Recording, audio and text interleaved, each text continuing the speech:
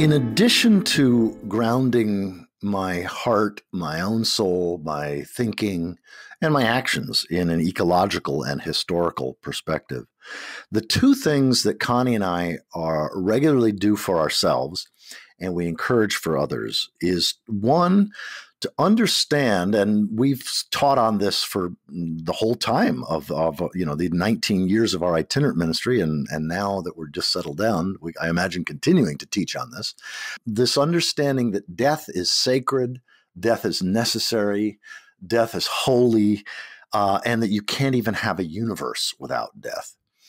And the combination of that with a sense of identity, that myself doesn't stop with my skin, that in a very real and totally deep way, my larger body is the biosphere, is the solar system, is the Milky Way, is the universe, and is whatever that great mystery is in which this universe and possible multiple other universes is part of. So myself is this larger, this universal self, or cosmic self, or whatever you want to call it. But when you realize that, when I realize that, then I'm no longer, not only am I not afraid of my own death, but I'm not afraid of our species' death, because my sense of identity is with that. That was post-gloom eco-theologian Michael Dowd. He and I will be shining the light of evolutionary and ecological wisdom on this moment in time, this time of fires, floods, plagues, and collapse. And we'll especially explore the psychological and relational journey into sanity and integrity with reality. I'm Terry Patten, and this is State of Emergence.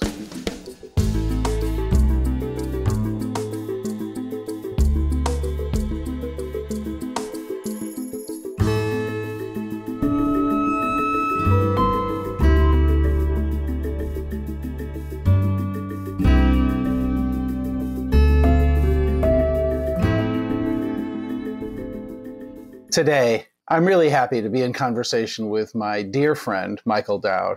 He and his wife, Connie, are dear, esteemed personal friends. Michael's quite somebody here. His 2006 book, Thank God for Evolution, was endorsed by many Nobel laureates, science luminaries, skeptics, and religious leaders across the spectrum.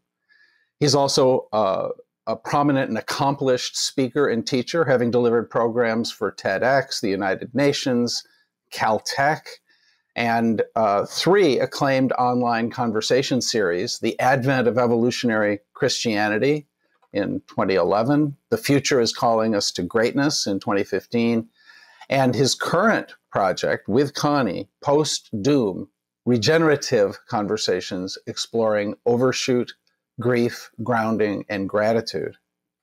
Michael and Connie, and by the way, Connie's a noted science writer and evolutionary educator, a fellow climate activist, and really quite a leader in assisted migration of trees.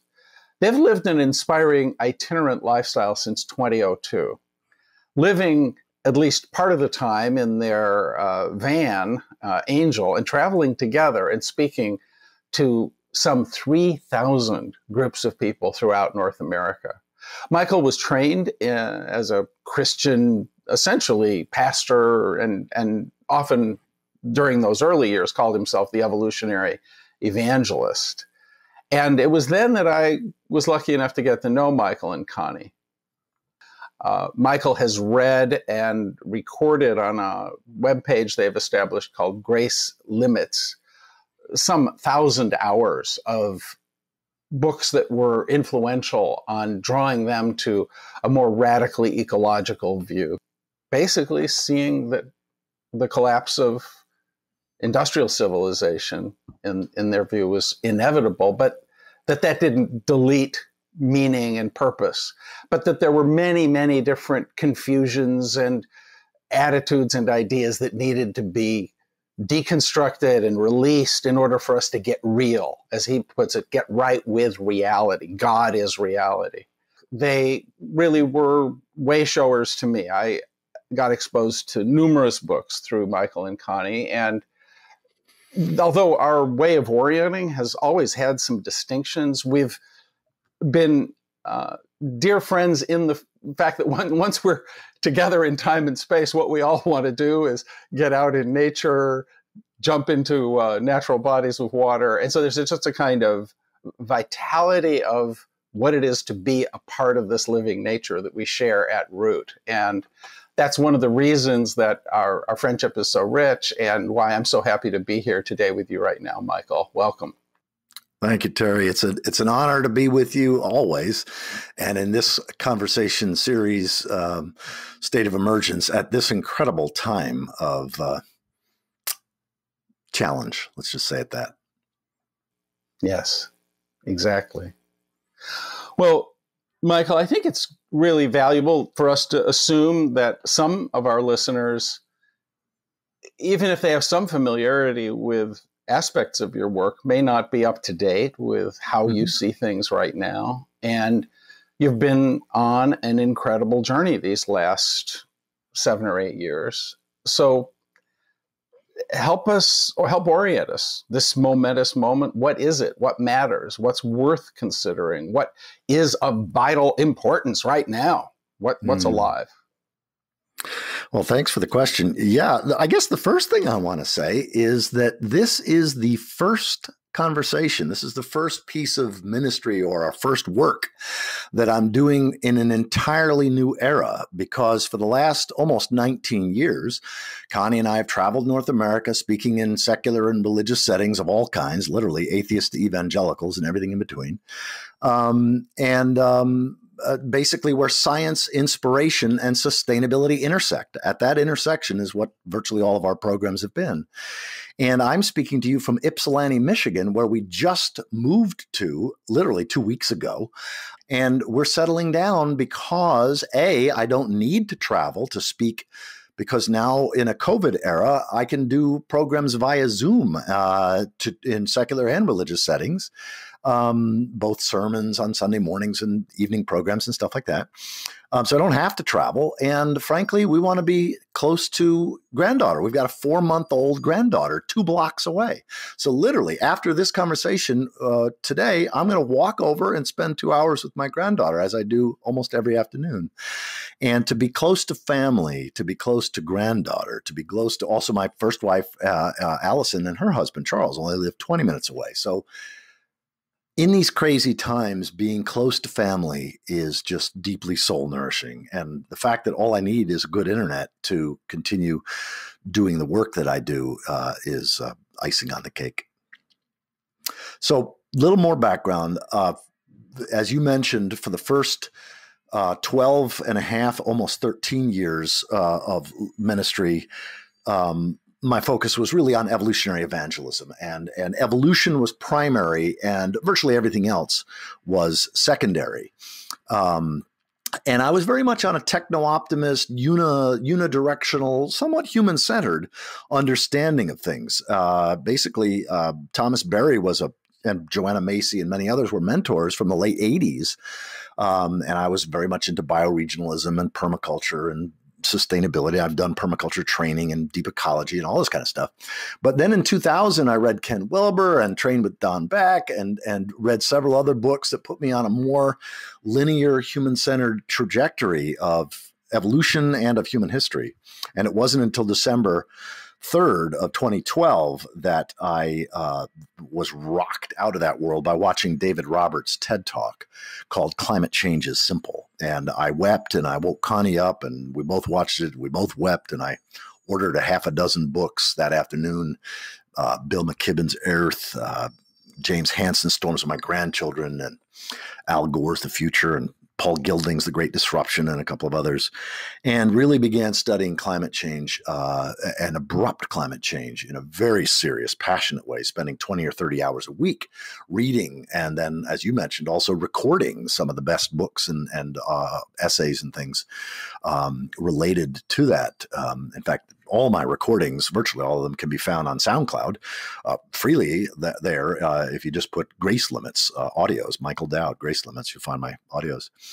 And so these last 7 years, I've really gone from seeing everything. Basically, I was aware of one fundamental problem, climate, And then like by late 2013, early 2014, I became aware of many problems, and then became aware of the interconnections between the many problems. And then by January of 2015, I read William Catton's book, Overshoot, which, as you know, is the most important book I've ever read in my life. And Connie, too. And that's when I realized we're not dealing with a problem or even a set of problems. We are really dealing with a predicament that we have to adapt to. There is no solution. There are no solutions to predicaments. You have to live with them or die with them or adapt to them or whatever. And so that's the world I've been living in. And now I'd say really the heart and soul of everything that I do is trying to help people understand our predicament, because understanding brings clarity and also just sort of evaporates confusion, because so much of the angst and the frustration and the anger and depression that people feel is because they don't understand why we are in the situation we are, why we're dealing with these cascading predicaments. And when they do have this historical understanding and this ecological understanding, now ecology is foreground and evolution and everything else is background. Because if you interpret evolution or ecology in light of evolution, you can have a distorted human-centered understanding, anthropocentric understanding. And so now ecology really is the heart of my theology. And the essence of what I'm trying to do is give people clarity about why we are in the mess we are, why it's been unavoidable, and and what we can be in these times of tremendous uncertainty. There are clusters of things we can be confidently certain of, not arrogant, but really grounded in a knowing of certainty. And then when that clarity comes, and you give people the tools or invite people to do the heart work of processing whatever feelings of grief, of despair, of frustration, of anger, then we can come to that place that Paul Chefurka speaks about on the other side of merely acceptance of the stages of grief, which we all have to do. And sometimes we spiral through that. But on the other side of acceptance is finding the gift. And so most of my work now is helping people to understand, give them some tools to do the emotional work, but that also ultimately to live from the place of, okay, here's what's real. Now, what's possible? And live out of that place of possibility in light of reality. And that's where you can find so much joy and so much generosity and compassion and camaraderie, so that it's possible to live a tremendously blessed life, even in the midst of contracting, collapsing times. Yes, and that's been the focus, really, of your Postdoom conversation series, which people can find on YouTube. You've essentially decided, hey, those of us who have faced this predicament to any real degree have had to go through a journey at the level of the soul, at the level of our psychology, our spirituality, our sense of meaning, our sense of purpose, our identity, in very fundamental existential terms.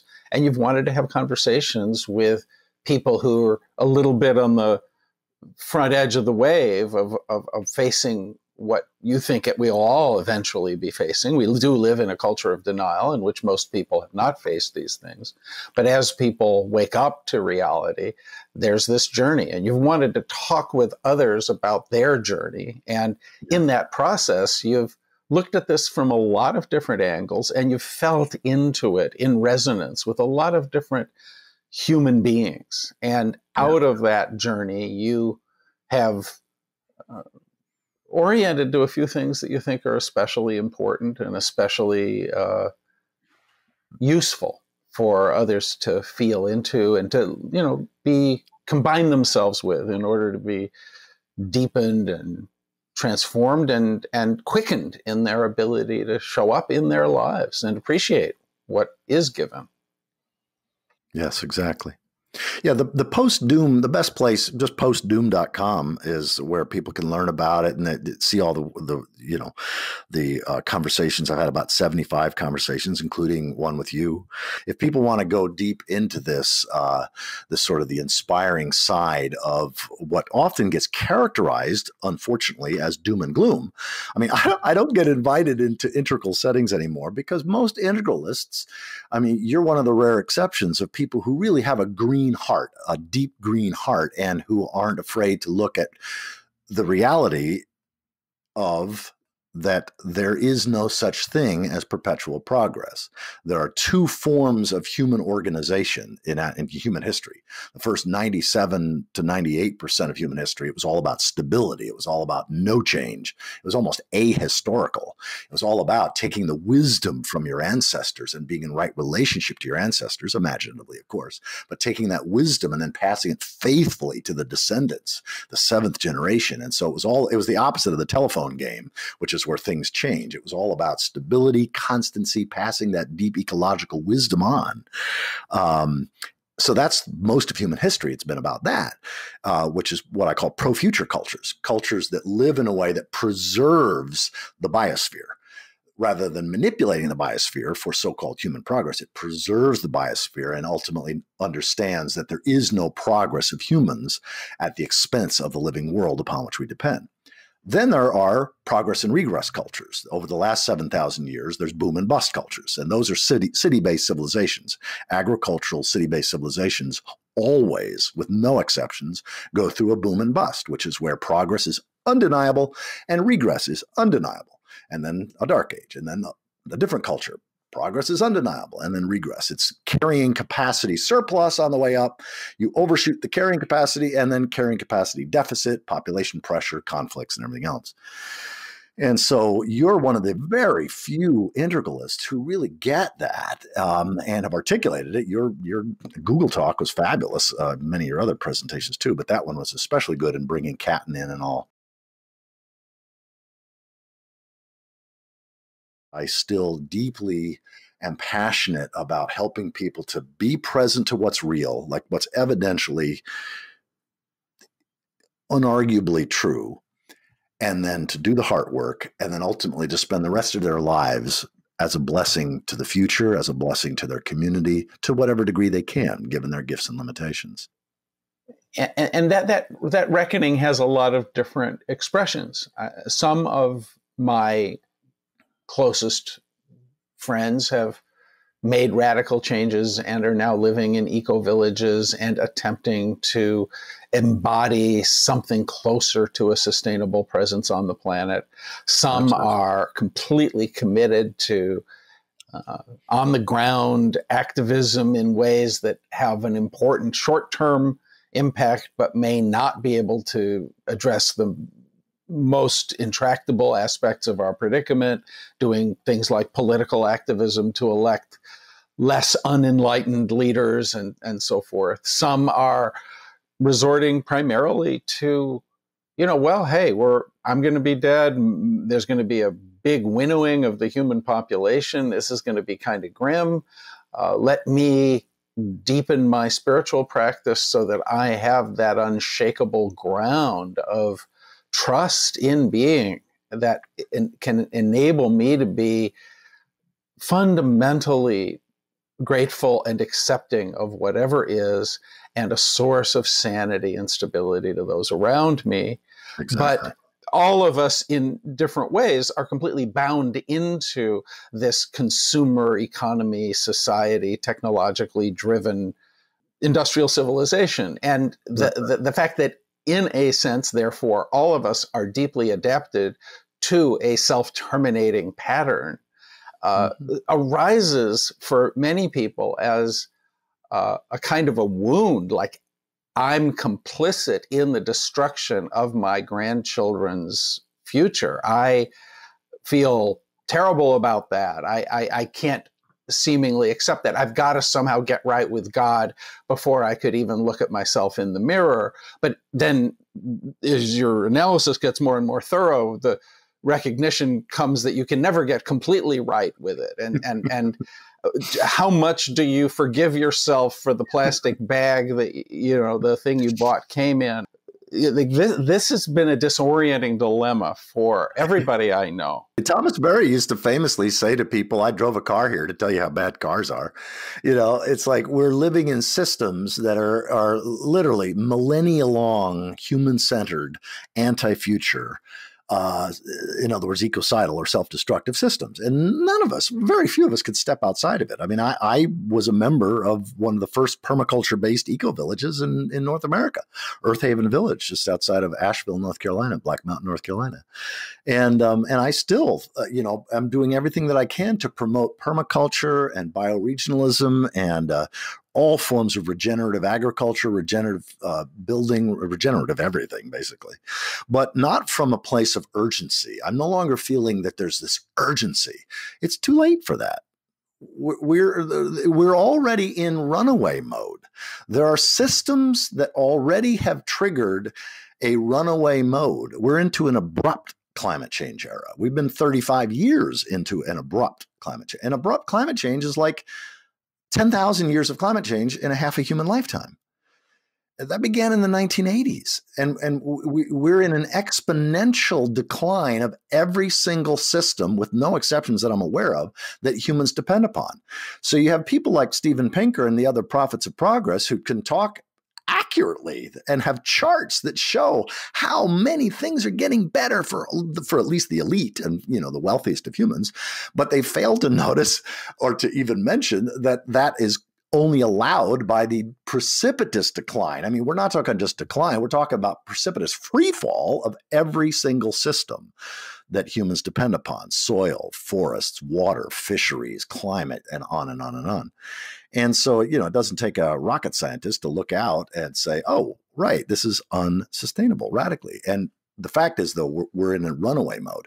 So if you're in a runaway mode where whether there are any humans whatsoever 100 years from now, which I think there's a decent chance that there could be. I think that a vision that, well, first of all, I do think it's possible. It's very possible that we could see the extinction of humanity this century. No question. It could happen in the next 20 years if the Arctic wigs out in a really serious way.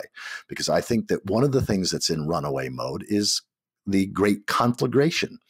We will see virtually every year. There may be a pause for 1 year or two at the most, but we're going to see forests like happening in now, where you're in your part of the world, in California and Oregon and Washington and British Columbia, Australia. We will see that get worse every single year. Most of the forests of the world will be burning in the next 20 to 30 years, regardless. If every human being woke up tomorrow morning committed to doing the right thing, that's in runaway mode.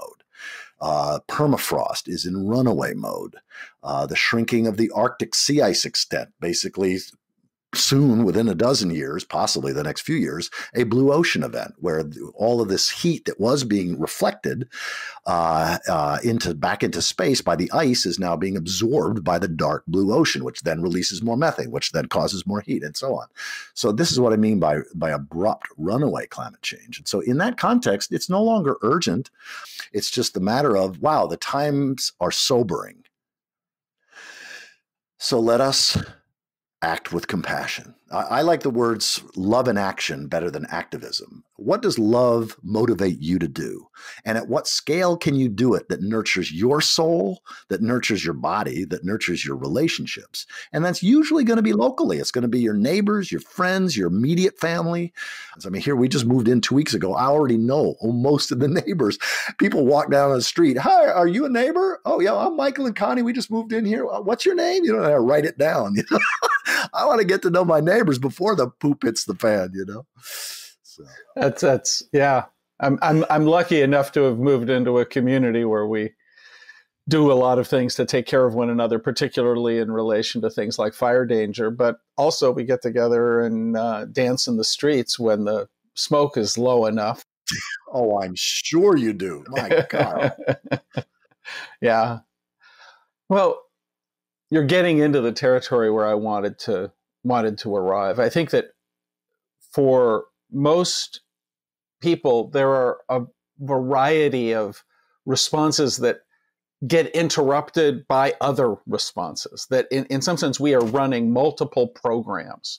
One of those programs kind of has to do with the fact that almost everybody who's going to hear these words was raised in a society that had a collective dream of progress that was telling us, inculcating in us, the idea that we would be able to live in the same kinds of security and plenty, would always be improving, that our whole narrative of progress is like baked into not just stories about the world, but stories about our lives and stories about meaning and what a life well lived is. And we're in a moment right now in which there are many forms of collective madness. There are conspiracy theories. There are a variety of completely specious narratives that are being designed and promulgated purposely for the benefit of factions. And we are dismayed to see others go crazy. We ourselves are prey to connecting the dots of our chaotic data about our world in ways that hallucinate all kinds of stories. Some of them, the most dangerous of them, cast everything as a good versus evil narrative where we get pumped up in righteous indignation and a kind of rage that has us closer to a breakdown of our sense of any common humanity with whoever is on the other side of this good versus evil narrative. And, you know, sometimes this is described as a meaning crisis or a breakdown of our information ecology. You know, you can think of it as a problem of the incentive structures of capitalism. There are a lot of different analyses, but we're not just dealing with the ecological problems are most foundational, but there are problems in our minds and in our collective mind that are almost as acute and might even be the triggers for the kinds of big breakdowns that are most concerning. So how are you, in most contexts, you're asked a question in order to offer whatever clarities you have. And I do want that, but I always want to invite you to, you know, utter whatever your clarity is, and then step past that into whatever the next question is that's arising to your heart. Yeah, great. Wow. Well, one of the things that I will say just from personal experience is that what evaporates confusion and unclarity far more rapidly and effectively than anything else is bringing to mind a deep understanding of ecology and history.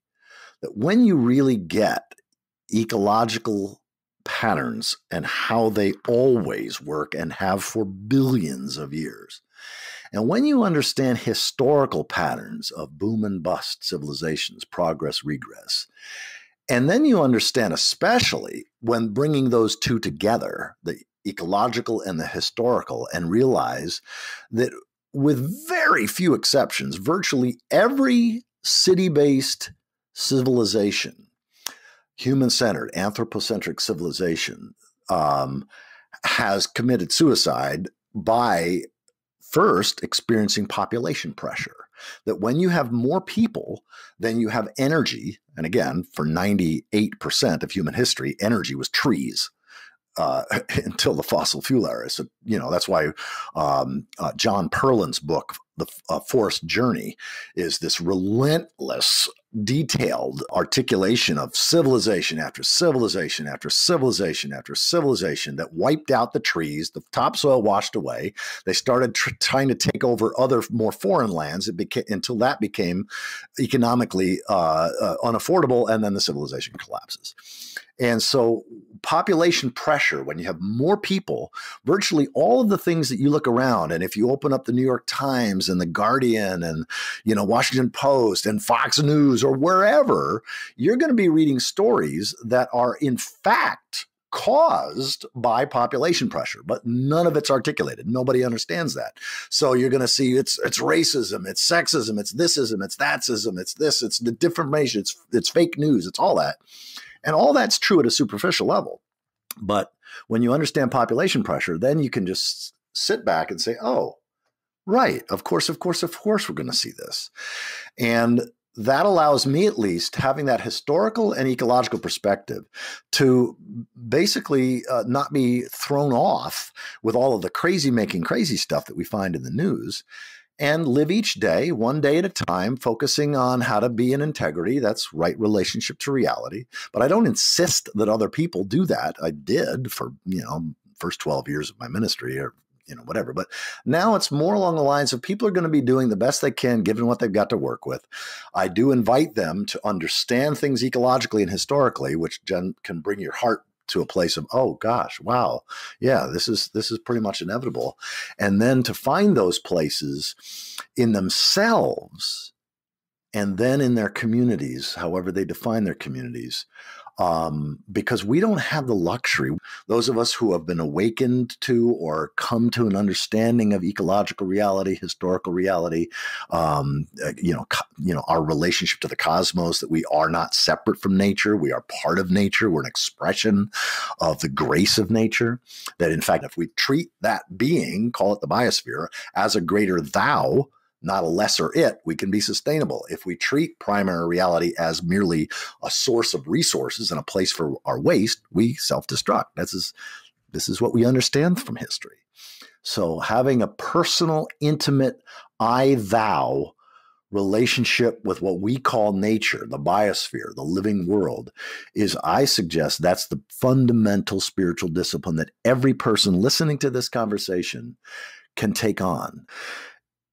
In addition to grounding my heart, my own soul, my thinking, and my actions in an ecological and historical perspective, the two things that Connie and I regularly do for ourselves and we encourage for others is, one, to understand, and we've taught on this for the whole time of the 19 years of our itinerant ministry, and now that we're just settled down, I imagine continuing to teach on this understanding that death is sacred, death is necessary, death is holy, and that you can't even have a universe without death. And the combination of that with a sense of identity, that myself doesn't stop with my skin, that in a very real and totally deep way, my larger body is the biosphere, is the solar system, is the Milky Way, is the universe, and is whatever that great mystery is in which this universe and possible multiple other universes is part of. So myself is this larger, this universal self, or cosmic self, or whatever you want to call it. But when you realize that, when I realize that, then I'm no longer, not only am I not afraid of my own death, but I'm not afraid of our species' death, because my sense of identity is with that. And as long as any other species, even if it's just forms of bacteria, survive, myself, my larger self, continues into the future. So for me, that sense of identity with both time and space, identity with the ancestors, including the pre-human ancestors, identity with my descendants, including the other than human descendants, because our species will go extinct. Whether it's in the next 10 years or the next 5 million years, it's probably going to be in that window somewhere. And then life will continue. Species will come and go. Glaciers will come and go. The earth will continue to spin. The moon will do its thing. The Milky Way will do its thing, and life goes on. So that sense of identity shift is huge and can make a ginormous difference in people's emotional state and spiritual state. And the second is that sense of that death is natural, it's sacred, it's no less sacred than life. And that Connie and I have done years and years of programs on a sacred science approach, a meaningful, inspiring sacred science approach to mortality and death. That's why we just last night or 2 nights ago, I think we watched Stephen Jenkinson's Grief Walker, which we've watched a dozen times, and then rewatched my Postdoom conversation with Stephen Jenkinson. So those two things, in addition to having an ecological and a historical understanding, that's more rational, that's more intellectual, but then at the emotional, spiritual, relational level, that expanded sense of identity, that my larger self, and then that sense of death and mortality is sacred, necessary. Those two things have made the biggest difference on a day-by-day, week-by-week, month-by-month basis for me and Connie too. And it's the heart of what we share, certainly at the heart of this collapse and adaptation primer, these 2 videos that I mentioned. Well, I appreciate that. And, I resonate with all of these you've enriched my life and understanding in many important ways. And so I'm by no means pushing away the truths you're speaking. And by the way, Michael, I do want to say something to our listeners. That I make a great deal of room for collapsitarian orientation, and I think you've argued for it really eloquently and persuasively here in this conversation. And I more or less resonate with it, but it is my experience that too often collapsitarian narratives begin to acquire a bit more certainty than I think is appropriate. I think that at ground, a sense of wonder and possibility, and we really don't know. That it's true that the methods of Newtonian science are pretty good at predicting a lot of things, and that the ecological facts point in exactly the directions you have described. And to fiddle with that too much as in order to feel hopeful is a way of deluding ourselves. And I acknowledge all of that. And this is a wild reality in which everyone has always been surprised. We've never been able to predict our future fully. And so a certain relaxation of certainty, not in service to our anxious need to imagine a sunny future, but with a sense that our own orientation, in a quantum reality, observers part of the picture, and material, subjective and objective reality are not two. And we're in a moment where our attitudes can have some effect, as a self-fulfilling prophecy. And too much certainty of dark futures isn't, for me, the way I want to relate to your granddaughter, and if there's another generation beyond her, to like my solidarity. They don't want us to be a prayer for inevitable darkness. They want us to be a prayer for miraculous possibility in some part of our soul. And yet they don't want us to be deluded and self-servingly attached to Pollyanna-ish narratives. They want us to face reality. So I think it's just important for me in the midst of this, because I am resonating with the collapsitarian narrative you're offering. And I appreciate it, and I'm grateful to you for bringing it forward. And it's hard to make predictions, especially about the future. We live in, to some real degree, a miraculous universe. Qualities of emergence may appear in ways we don't expect. We're all going to die. We're all going to suffer before we die. We're all going to enjoy blessings before we die. And we're together in all of that. But we're also together in a great I don't know. And I want that to be said, just so that I'm not resonating with the point of view you're putting forth so much that I abandon aspects of what is important to me. Sure, I get that. And you've consistently been a call to other leaders to have epistemic humility, to not be overly certain, to not be overly cocky or confident or arrogant, especially with respect to collapse and those sorts of things. And I greatly appreciate you for that. I want to come back to the last chapter of Catton's book, Overshoot, makes the compelling case, in my opinion, that the only way to not be a curse to future generations worse than we are already doing is to hold out hope. The best thing that we can do is assume the worst and act from that place, because, as he says, humanity is locked into stealing ravenously from the future.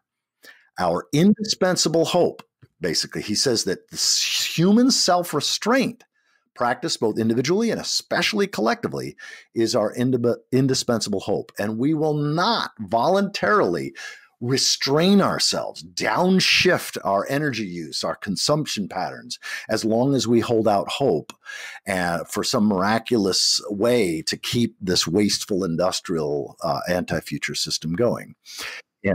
And so I've in preparation for this conversation, I thought, okay, there are certain forms of certainty that are toxic. There are certain forms of certainty that are relationally toxic. Think about any relationship. Somebody who's arrogant or certain about something, I mean, it's difficult. I mean, I think Guy McPherson, had he not stated things like every human being is going to go extinct by 2030 or whatever, and he simply said, the evidence that I see, it thinks that there's at least a 98% chance that's the case, he wouldn't have had so much pushback. It's that certainty, the toxic certainty, that many people respond to. So I thought, what are some certainties that I think that we can hold and ground ourselves in that are spiritually nurturing and actually humility generating certainties? And I just got a few that I outlined, basically 5: geological and biological certainties, climatological certainties, linguistic certainties, cultural and civilizational certainties, and then psychological.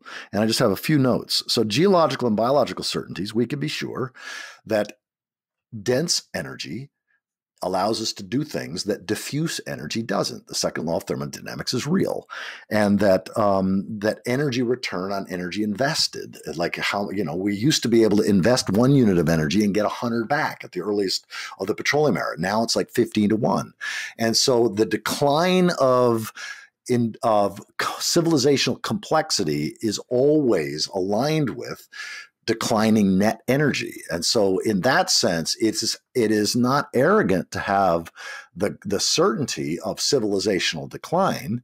It's the recognition that to hold out hope of anything but that is to allow us to continue patterns that our children and our grandchildren should continue to allow for humans even to be, will see that as a curse. They'll experience that. And so that humans are a subset of the body of life.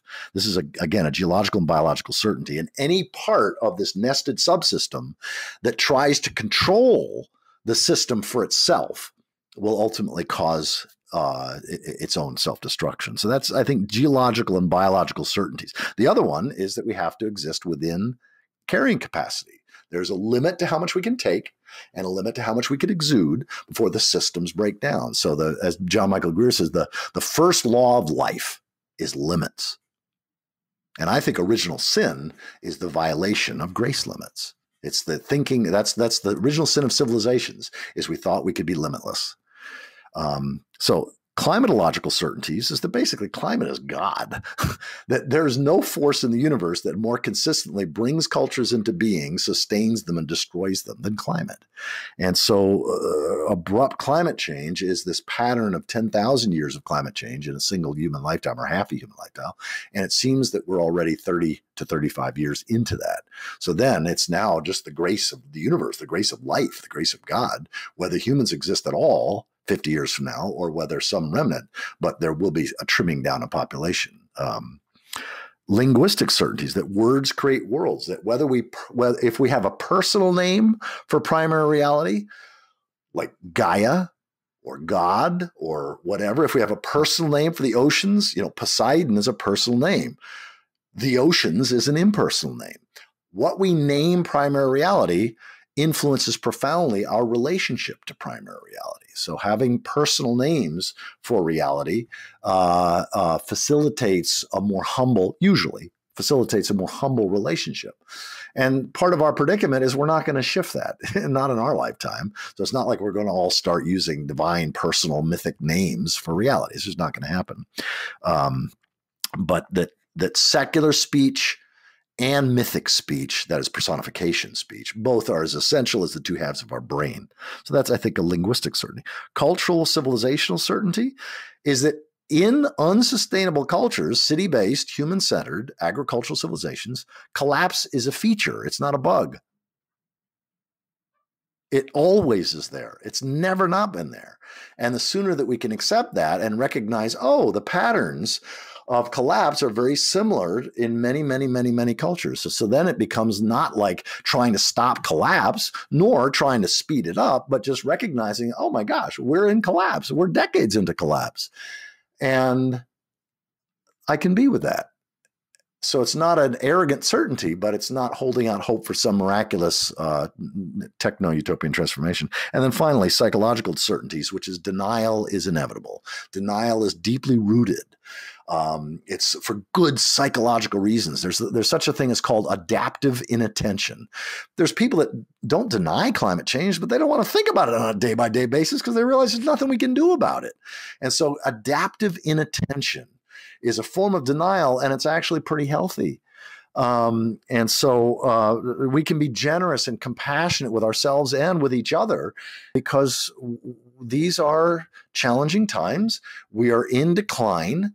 We're in collapse. Much of that is inevitable. Some of it, it's that old 12-step prayer. God, life, reality, help me accept the things I can't change, the courage to change the things I can, and the wisdom to know the difference. And so that's where that discernment process is so vital. So I think I appreciate your call for epistemic humility. I appreciate your call to not be overly certain. But I think there are some things that we can be certain about that actually induce a more generous, humble, and relational way of being, because we're not feeling urgency, we're not feeling fear, and we're not feeling judgment. It takes away the blame game. When you realize, oh gosh, this is what's going on, then all of that need to blame others, the other party, these people, the boomers, all the stuff, that sort of evaporates, the blame game. This is the beauty of what Peter Russell puts forward. His analysis is not primarily ecologically based. It's really a pattern-based recognition that the creativity of human beings builds upon itself in an inherently self-accelerating cycle that ultimately overloads the limits, hardwired neurological limits of human beings, if not the ecological limits. And his orientation then is, well, let's just relax all this blame, where we're all caught in a bigger pattern than anyone is personal culpability for. On the other hand, there are some issues here that I think we ought to go into more fully. And I want to name a couple of them before I pause for a moment. One of them is, you said, well, I can be with that. And I think you're sincere in saying that. But what you didn't name is the process of the shock of our collective mortality activating all the embedded trauma from all kinds of personal and other collective experiences, such that people at times feel immobilized. And it doesn't name the way that grief is a transformative medicine, a river we have to cross in order not to be superficial. And yes. and then there's another issue that has to do with the fact that this is cyclical, that whatever acceptance we find our way to is not permanent. The awesome reality of what we are in the midst of will transform us in ways we cannot prefigure. As much as we can get ahead of it and in some sense integrate what we can see, we have to be humbly before a profundity. Death, one of Jenkinson's main points about death is that our ideas about our death prior to being in the grips of it are superficial to the profundity of the process itself. And that it is so radically humbling that signing a final health directive or whatever is done by a very different person than the person to which it's going to be applied. That all our strategies are inadequate to the profundity of the mystery of our own, even individual mortality. And what could be greater than all the collective unconscious and mythic resonances of bigger mortalities? One of the things that is here is us with one another. on behalf of each of us, with every single listener to these words, joining hands in a kind of tender, prayerful place. To some degree, my best integrity come from me getting off of it, really bending my knees and putting my forehead on the earth, and in a deep, deep sense, surrendering open to be changed, to be a prayer for possibility, whatever that is, just of love and acceptance in the midst of our demise. I don't want to be in resistance to reality, but I don't want to be in a strategic attempt to accept so that it's all pre-solved, so that my equanimity is undisturbed. My attachment to even my equanimity can be a kind of egoity. So I'm just wanting to presence the profundity of the mystery that we're in. Well, turning back to you, Michael, appreciating all the wisdom that you're saying, and yet challenging you to go beyond the pose of equanimity into the profound transformative cauldron that does include grief and disorientation. What's arising for you right now? Yeah, let me clarify, because by having an extended sense of self, that I am one with time and nature, that I feel a deep, that my ancestors, including my pre-human ancestors, still live. They live in me. I don't exist without them. And that the larger body of life, the biosphere, the ecosphere, the cosmos, is my larger self. In the same way that, apples grow out of an apple tree, humans grow out of the universe. We grow out of Gaia. And so that sense, it does give me a sense of equanimity, but it doesn't take away the grief. I still feel the grief. Grief is essential. I don't ever want to be post-grief, because grief helps me feel the deep love with life. So when I read about things happening to other species around the world, and people living with fires and so many people losing their jobs and of being afraid of, or in some cases not just afraid of, but living out on the street now, they don't have a house. There's all of this. I feel grief, and I don't ever want to not feel grief. And gratitude. They're not mutually exclusive. Exactly. Part of for me, celebrating the ecstasy of life is the ecstasy of the profound grief that I'm capable of feeling, and yet also the stupendous, holy, oh my God, what a joy to be alive. I'm looking out at these trees, these silver maples, and just waving in the wind, and just to be conscious. So both of those. It's like that scene at the end of Stephen Jenkinson's Grief Walker, where he says, our celebration of life, and grief, clinking, glasses at, the banquet. So yeah, all of that's real, and I don't ever want to be beyond that. So for me, post-doom and post-gloom isn't being beyond that and in this place of perfect equanimity, not at all. It's simply recognizing that life is full of agony and ecstasy, and I want to experience the fullness of it every day, to my last day.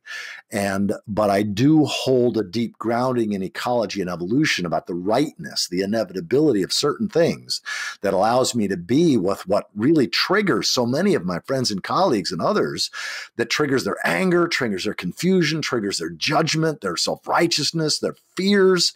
Those don't get triggered in me, because I have an understanding oh gosh, of course, this is the way empires and civilizations contract. Of course, this is what unsustainable civilizations go through. Of course, this is the ways that population pressure shows itself. So yeah, I didn't want to give you the wrong impression that living in perfect equanimity is what I'm about, nor what this post-gloom and post-doom perspective that I'm offering is about. It's not at all. Good, because in a way that means that you are joining with every listener who is at, we can imagine different listeners, each being at different points along this journey into facing all of what is present here. This is an ordeal. It's an ordeal to face the fact that you might be diminished. I was very, very deeply affected by a scene in a movie called The Pianist about the Warsaw Ghetto. And in one scene, people were starving, and a woman had sold all her jewels and everything for a bowl of soup. An older woman, and an old man came and tried to steal it from her and ended up jostling her so that it fell onto the cobblestones. And he got down on his hands and knees and lapped the soup off the ground that he stole from this woman, under those circumstances. He was so degraded by the privation that he became such an ugly being. It was kind of horrifying that maybe he wasn't the greatest guy in the world previously, but he was driven to something pretty ugly. And at first, my response was just, that is so disgusting. I would never be like that. Like I just defined myself in an emotional way. Like, that is exactly what I would never want to be or do. And then I took from that, okay, break through the vanity of that self-image and recognize that it probably is possible for circumstances to be created where you too would be debased. Do not imagine that you're immune to that kind of debasement. That humbled me a great deal. So there's something in the orientation to all of this that I think needs some of that kind of humility. Like, we just don't know what the circumstances will be. And we want to give as much heart and friendship and be with one another in all of what this is, however hard it is, however much it is an ordeal. And we want to be with each other in the joyous celebration of this beautiful moment in which I look at the sky and I can't see much of the sky because there's smoke everywhere right now. And yet just the light there's something here that is the sacred, amazing reality that has given birth to everything. And I don't want to only see the glass half empty. I want to be a resurgent celebrant of the sacrament of the present moment. And I'm growing in my ability to do that, even as I really want to stay humble before the tests and lessons of this epochal transition time. Oh my God. Yes, exactly. Wow. Well, Connie reminded me that a super important concept that I first learned from John Michael Greer. I think I've recorded 9 of his books unofficially, and I've recorded 1 officially, all with his permission and the publisher's permission, but yeah, they're all available up on SoundCloud. But his concept of dissensus being the deliberate refusal of premature consensus. It's the valuing of differences and different perspectives to such a degree because we don't know what natural selection will select on. We just don't know. And so the fact that you and I have some differences, and I and virtually all my colleagues and friends have differences, to me, that's a really good thing. I don't want that not to be the case. I don't want you to think and feel like me. I think that our differences are vital, and that valuing of dissensus, the refusal of premature consensus, is the best thing for the future, and it's the best thing for the larger body of life upon which we depend, because we just don't know which adaptations, which mutations, which divergences, will be fruitfully selected for in the future, and will be most life-giving, because the environment, that is our surrounding, everything is going to shift. Tomorrow will be different, the next day, the next week, the next month, whatever. So I want to really bring that concept of dissensus in, because I think that just even grounding that is epistemically humble. It's recognizing that my position may feel really right to me. It may really feel evidence grounded, but that doesn't mean that others don't have equally valid or even more helpful to the future perspectives, orientations, groundings, that and that sort of thing. So I just want to bring that concept of dissensus into this conversation. Mm, mm. Yes, dissensus. It's important that we honor that other perspectives than our own might bring something of value and therefore not be too arrogant. And yet what I most want to do is to be with all of this with you and with every listener and with every friend. I want for us not to disappear into the hallucination of our identity being only this separate ego, skin encapsulated, isolated, and having its own separate experience. I want to break through that in tangible human ways. I want our friendship, but every friendship, even the friendships that are sort of virtual, people who appreciate what you say or what I say, who don't know us personally, to be less alone in the enormity of all that we are integrating, and to be present to the wonder that, if we think of this as being a single being, this great evolutionary being who has been being all this amazing universe from the beginning, it is also being a particular kind of individuated, self-aware consciousness in communion with other points of consciousness, becoming self-aware even of its own self-destructive process. The wonder of that being known and fully, heartfully experienced, and all that is good and true and beautiful in the human being being called forward in new ways by it. Let's be together, at least in that. And that feels like the even more important than our having a more accurate picture of something we imagine to be subjective. Let's break out of that subjectivity into the human family, alive to the wonder and mystery and horror and heartbreak of it all. Yes, yes. Amen. So the helping one another be less alone in the full glorious catastrophe seems like one of the things we can do with each other as friends and with everyone who we have the privilege of speaking with and being an influence upon. Yeah, you just put your finger on what for me has become, I would say, the most valued thing for me about these post-Doom conversations. Again, postdoom.com. But, I've had 75 conversations with people, and I now am nurturing a closer collegial friendship with a huge number of them.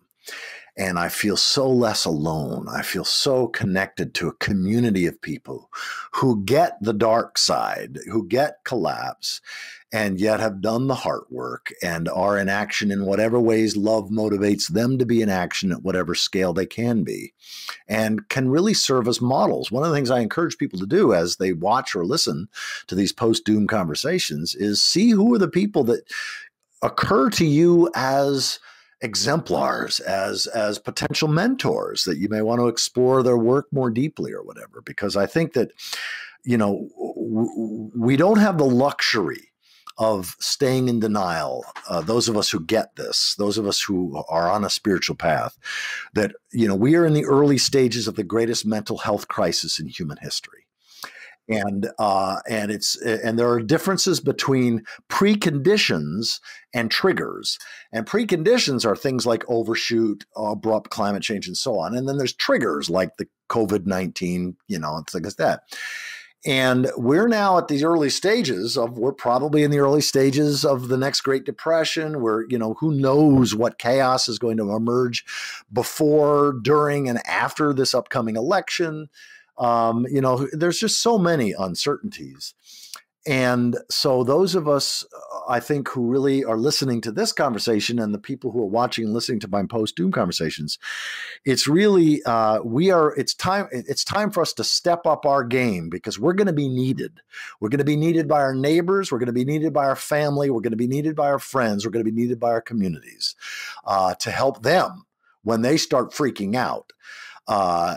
We need to be a faithful guide. And that's what your work is all about. That's what my work is about. And I think that it is holy work, and it is being held in a sense of the joy of living with full acceptance of mortality. And that's holy ground, it seems to me. Yes. Yeah. Yeah. I love you, brother. I love the work that you do. I love your heart. I love your mind. I love our friendship. Yeah, me too.